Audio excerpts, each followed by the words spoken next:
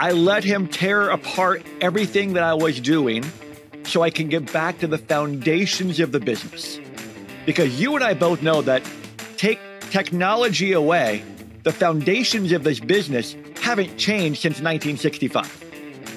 For the most part, they are still the same.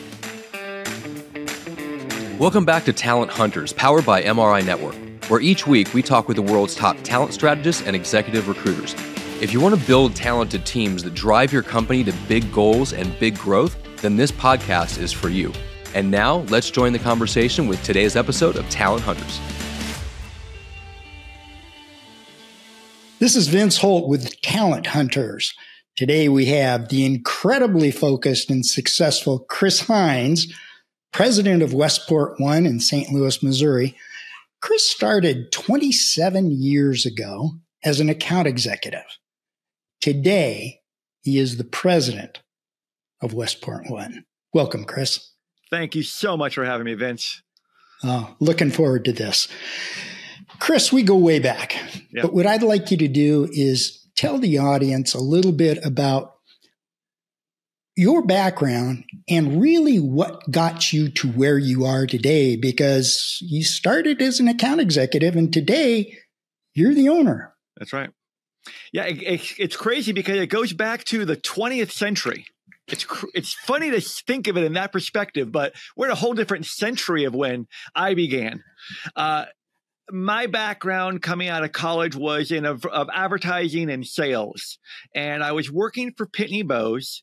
And one of my really good friends got recruited to a pharmaceutical company, and it sounded so glamorous. So I asked my buddy, hey, can you connect me with a recruiter? So he connected me with a recruiter by the name of Marianne Jambliakowski. Obviously, you know Marianne from Boston. And I had to drive from Peoria, Illinois to Chicago to do a video interview in a strange system called ConferView.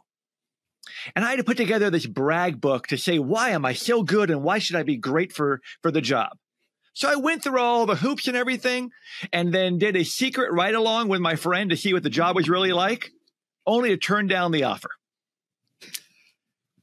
Flash forward to leaving Peoria, Illinois, going to Dallas for a year and a half, deciding that my girlfriend at the time, that we wanted to become married, that we wanted to live somewhere that wasn't Dallas, that was not Peoria, and was not going to be Chicago. That was way too cold for me. We settled on St. Louis. And when I came here, after working via sweat equity program with a direct mail franchise, that I was very successful in Dallas. They gave me the opportunity to create a business here in town. After about 6 months, I had a life revelation that I was going to be fighting with mom and pop pizza shop for a $200 ad for the rest of my life. And I wasn't satisfied with that. So I had to think about, what did I want to do? What could I be good at? How could I be of value? And I saw an ad in the St. Louis paper that was titled, If I Had a Brother or Sister. Now, I learned many years later that this was the very ad that the founder of MRI, Alan Schoenberg, used to get franchisees way back in the 60s and 70s and many years beyond. So I took an opportunity with, at the time, management recruiters of St. Louis, Westport, Office Mates 5, and Daystar. There's a mouthful for you, right? With the incredible Phil Birch. Phil had started this franchise and become very successful in it, and hired anyone who had sales aptitude, who was willing to put in a lot of sweat, a lot of time, and be willing to learn the way of the system and be willing to do it his way. There were not two ways. There was one way, and it was his way. And I was willing to do all of that. Flashing back to that story about Marianne, about 2 years later, I go to a conference. And it's one of the very first conferences where they combined the AEs and the CSAMs and the managers in the mecca of the country, Cleveland, Ohio. And I was walking down the hallway. I heard somebody say Marianne's name. And all starstruck, I went up to her. I told her the story. And then after I told her the story, I kind of buried the punchline that I turned down the job. I don't know if you remember that. She goes, I don't remember that. And now I'm mad at you. But after me buying her a drink at the bar later that night, all was forgiven. And she became a wonderful person that has, done incredible things before she retired. But it all started with a friend getting a job in pharmaceutical sales that exposed me to the recruiting business. And that exposure, when I was deciding what did I want to do, where I wanted to have an impact via sales, recruiting became that avenue. So let's continue on with the AE vision. Yeah. You're in it. Yep. Obviously, it felt right. It just inspired you to come to work every day. Mm-hmm. What about that office was the inspiration? It was a performance culture. There was the buzz in the room. There was the expectations from everybody. And the simple expectation was do whatever you had to do to make however many calls you needed to make to find a company who's willing to interview your candidate. And then do it again, and then do it again, and then do it again. And I was very, very fortunate, and I will say unequivocally, absolutely lucky, because it was not skill, that I made a placement 7 days on the job. I didn't mention the word fee. I did not clear the salary, but I got a hiring manager who said, okay, I'll interview him. And I had to go into Phil's office for him to help me go put my head between my legs and call the HR manager after dealing with the engineering manager to go, yeah, there's a fee involved with this. So there was no skill in that, but the effort was there. And then for the next 6 months, I made a placement every 3 weeks. And it was purely from getting that first taste of success, realizing, oh yeah, I can do this. That I can sell over the phone, because my theory was I have to be in front of somebody. I have to be able to see them face to face in order for me to be successful and to walk them down the path that was the next logical step, being the sale being closed. So it was a little bit of a leap of faith that turned out pretty well in those first 6 months. But then the typical rookie elements happened. I started getting smarter than everybody else in the room. I started thinking, dang, they're doing it that way. Why can't I do it this way? And I started taking shortcuts and trying new things. And shocker of all shockers, went in a little bit of a slump. And about 45 days into that slump, I got some send-outs along the way. So I wasn't a complete deadbeat during that time. But nothing was going together. Shocker, again, because of the shortcuts I was taking. So that's where I had to make the decision. Did I have the decision that, you know what, I just can't do this anymore? That was just dumb luck. Or do I go into Phil's office and say, yeah, my shortcuts didn't work. How can I get right back on the right path? And fortunately, that was in 1998. I did that. I went back in. I had that conversation. I let him tear apart everything that I was doing so I can get back to the foundations of the business. Because you and I both know that take technology away, the foundations of this business haven't changed since 1965. For the most part, they are still the same. So I went back to those basic principles and was very, very fortunate to turn that year around and hit Pacesetter in my first full year with the company. But it took that decision by me that, okay, there is the right way to do it, and there's a lot of wrong ways. I've tried the wrong ways now. Now let's go back. Now let's go back to the right way. Boy, I wish every account executive in our system could hear that story. I really do, because look, we all make mistakes. Yeah. You figuring this out in the first 6 months. I tell people all the time that tenure causes problems. Yeah. because we all get to where you were in 6 months. Most of us, it takes a year or two or something like that, because success just breeds content. Yep. Well, we used to have an old saying that you either have 5 years of experience or you have 5 1 years of experience. Well said. Well said.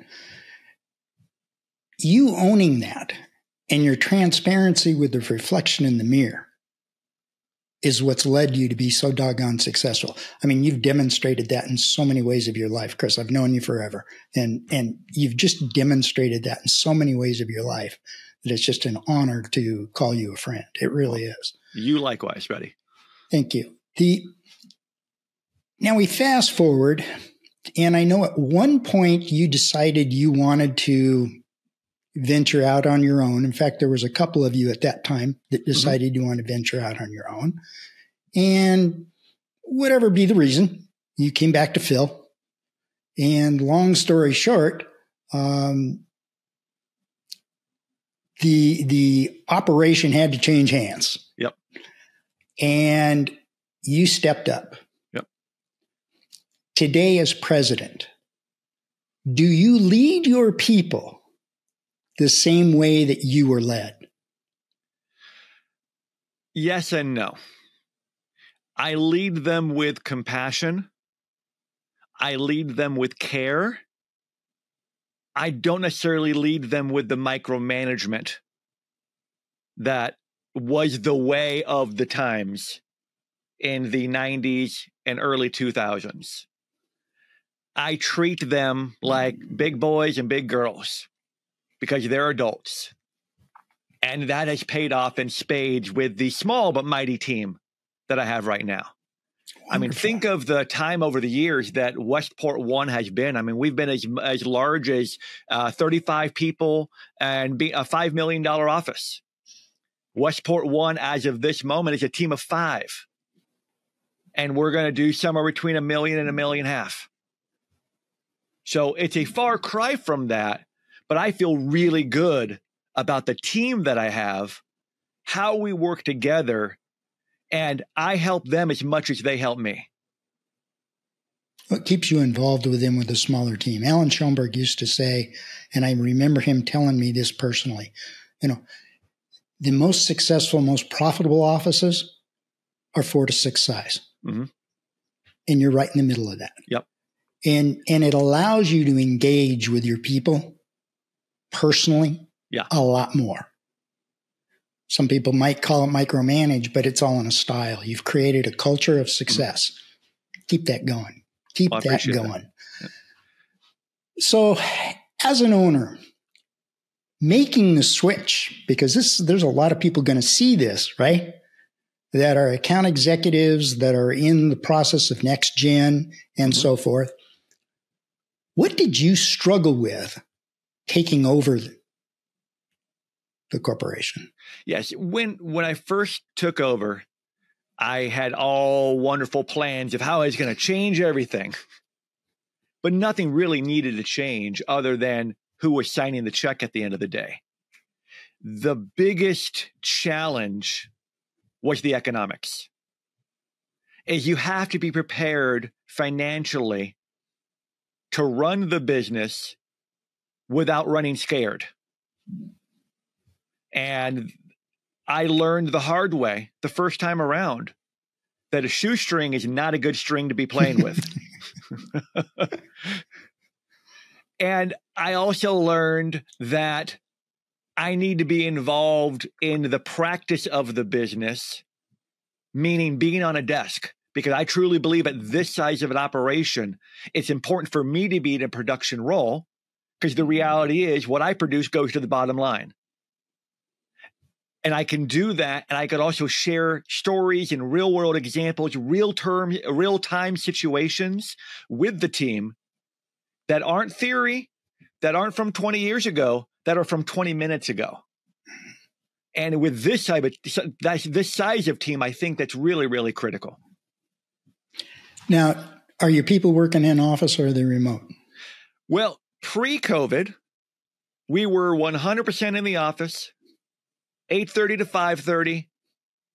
And if you made a call on your cell phone after hours, that didn't count because it wasn't at your desk. COVID happened. Obviously, we all know what happened, that everyone had to go remote. And we had a very short burst of quick success in the remote capacity. That my theory that I had a long conversation many times over with Phil turned into reality. And it was in an offhanded joke that I would say it. Because the theory was if they aren't at their desk, they don't have a chance to be successful because they aren't there in the heat of everything around them. And my theory was if you have the right people, they're going to succeed wherever they are. Whether they're at their desk in the office, whether they're at their desk at home, whether they're sitting with their laptop at the pool, or whether they're sitting with a laptop at the beach. And on the flip side, if they want to goof off, they're going to goof off just as easily at their desk in the office as they would at home or at the beach. So let's treat them like adults and believe in them, but trust and verify. So when COVID happened and we flipped to a remote environment and we had some initial success, we realized this can work. So our lease came up. We decided not to renew it. And now I'm very, very happy that our entire team is remote. And I have more satisfied team members. I have one member of the team that's in Kansas City. We're in St. Louis. That'd be a pretty long commute every day. That she wouldn't be able to be on the team if it was just the physicality of an office here in the St. Louis area. But I've really, really worked hard to create the same culture, or at least a similar enough culture that we had in the office in a virtual environment. And a couple things that I've done is I keep the same meeting schedule. We do everything that we did in the office, meeting Monday, Wednesday, Friday, and we do them the same way. I don't care how experienced the team gets. And I'm fortunate to have a 6-year, a 7-year, and a 3-year with us. But we keep that rhythm, that cadence of the meetings. Maybe they're only 15 minutes long. Maybe they go up to 30 minutes long. If I'm showing one of the videos from corporate, like the CPP one with Alex from a couple days ago, that's 45 minutes. So I just let the team know in advance. But we keep that type of cadence because it keeps some consistency and it keeps the ability for the camaraderie, where we're able to start out the meeting in the same way we would if we were sitting around a conference table. Of a little bit of the chit chat, a little bit of the banter, a little bit of the ribbing. We're able to do all of that just in a virtual sense.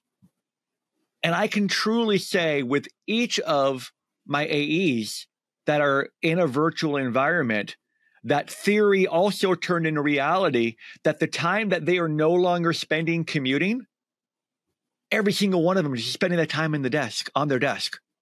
If it just happens to be at their basement, on a desk in their bedroom, or somewhere in their house. So it's a win for us. It's a win for them. It's a win for their families. It's a win for my families and my beagles because I get to be around them too. That's so awesome. It's really worked out well for us. And I know that's not for everybody, but it's worked well for us. No, the comment that it's not worked out for everybody, that goes without saying. I mean, the reality is some people work way better in an accountability environment.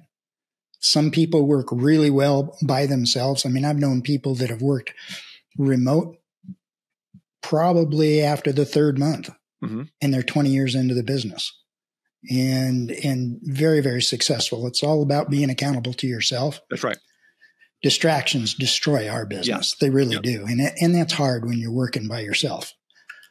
So let's talk a little bit about technology, because since you started with this business, technology has advanced as a slug to a rocket ship. Yeah. How do you manage keeping technology as a tool and not a distraction?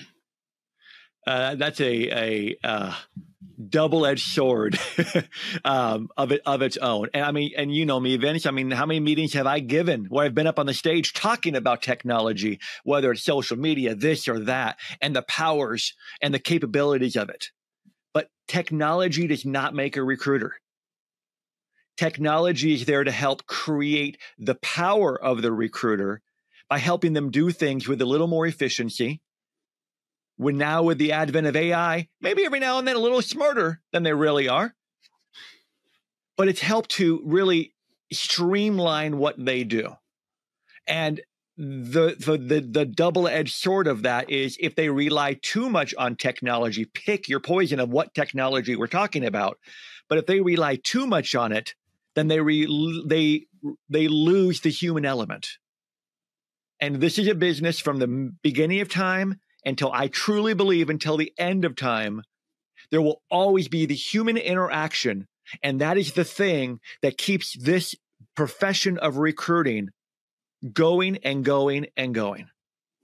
It is not just sending an email. It's not just sending a text. It's not recording a video and sending it off in a mass email stream.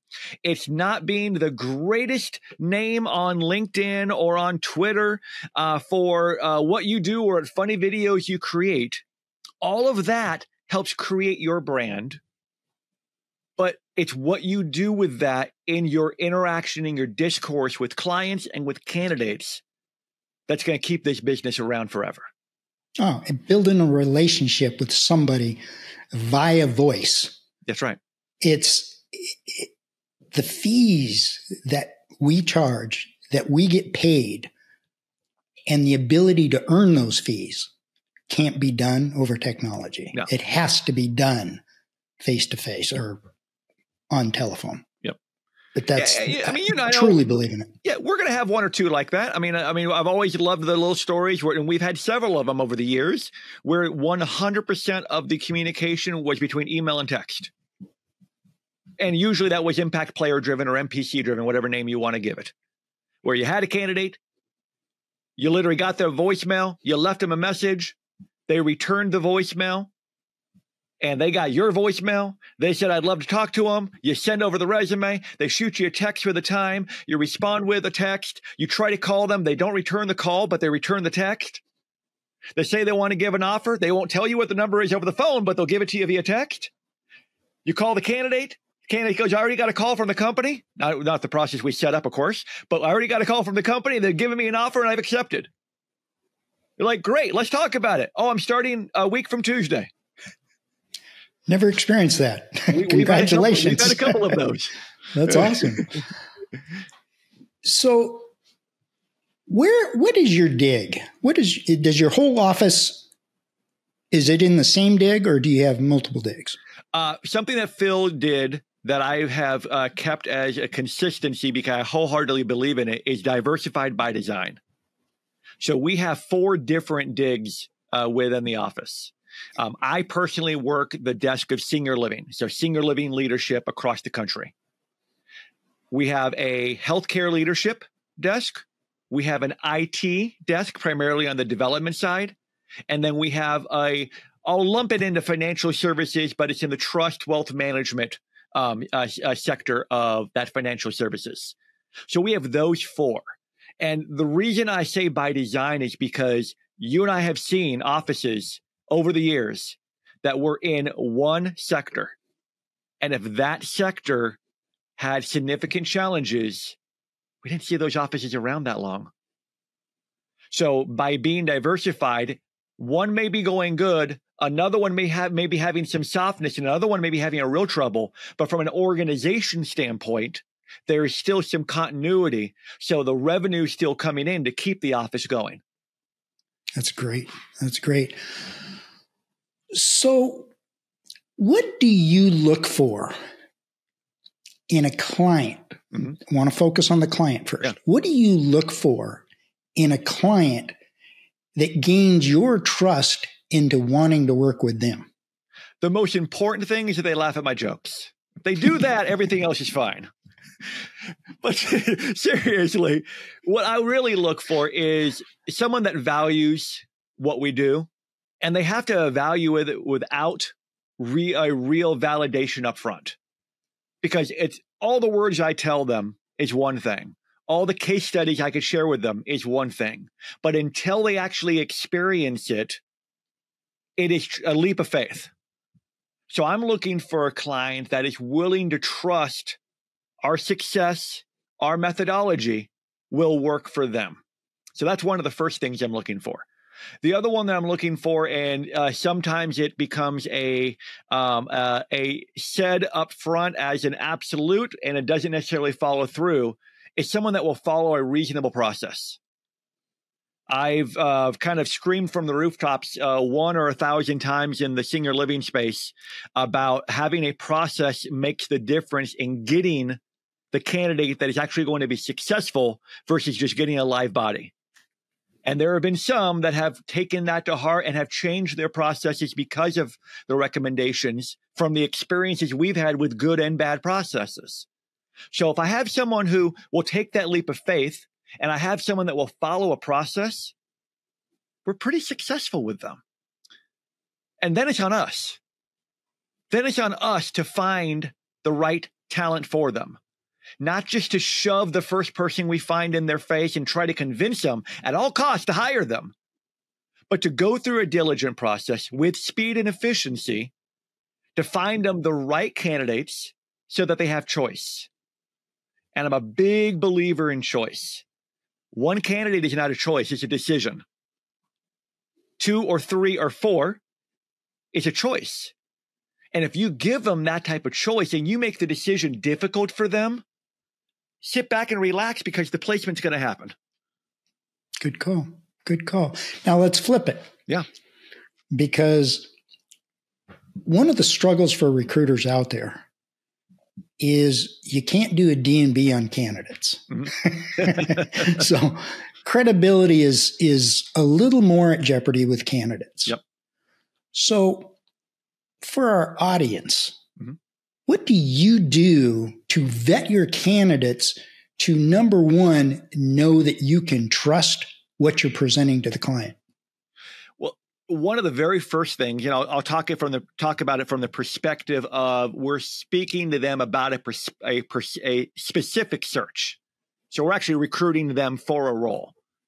The first element of trust that I'm looking for that with candidates and all of our recruiters are looking for is that trust element, because we don't hide who the company is. And the reason that is a bigger statement than some offices, 99% of what we do is on a contingent basis.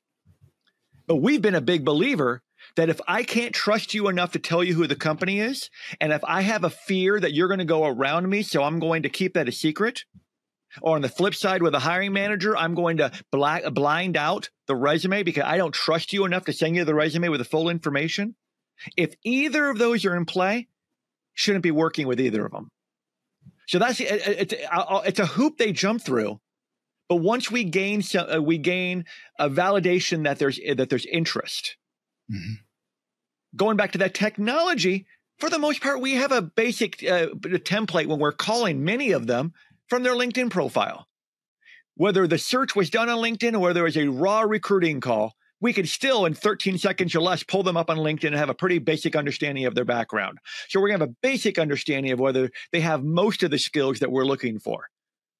But whether they're truly interested, that's the trigger point when we're going to tell them who the company is. So that's the first element. The rest of the elements are the trust and process again. That cooperation. A line that I've told candidates is there's only one cost to you, and it's not dollars and cents. The only cost to you is cooperation. So can I get your commitment that you will respond quickly in a reasonable time? Not telling you to stop doing what you're doing when you're at your job, but if I send you a text, will you respond in a reasonable time? And will you be brutally honest with us? A no is okay. A yes is great. As I don't know is unacceptable. So if we have that mutual agreement, we could be a great partner. So those are just some of the verbiage that I might use with a candidate that I've talked with our team about to utilize with candidates. I love your definition of no and yes. To me, no is great. That's right. It really is. Yeah. But for me, no and yes is only a step to the next question. Yeah. Why? Yep. That three-letter word to me is the most powerful word in our business that we can use, whether it's with the clients or with the candidates. Why should candidates, clients, doesn't make any difference. Why should they work with your team? I think the greatest reason I could say of why a client, prospective client, or why a past client will come back to us or a prospective candidate should work with us is because we actually are trustworthy. And that's not a nice statement. It's a fact that we're going to do the right things. If we have a candidate, let's say we're talking on the hiring manager side and they have a critical opening. If we recruit a candidate and that candidate starts becoming squirrely, if we start learning things about that candidate that makes us believe that they may not be the right match for the role, we're going to pull them. And we'll tell that to a candidate. And it's okay because we'd rather pull them early than have them go all the way down the process of the hiring process, only to say no at the end. Or if there's something wild and crazy in the situation of something bad on a reference check, on a background check, minor things of embezzlement, things like that, we'd much rather pull them early on. And I would share that with a hiring manager that I reserve the right to remove a candidate from process if I don't feel they're in the best interest of your hire. So that's a trustworthy thing that we have actionable results from, that we have history of doing.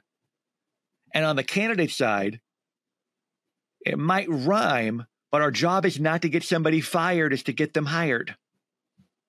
So confidentiality is of the utmost importance.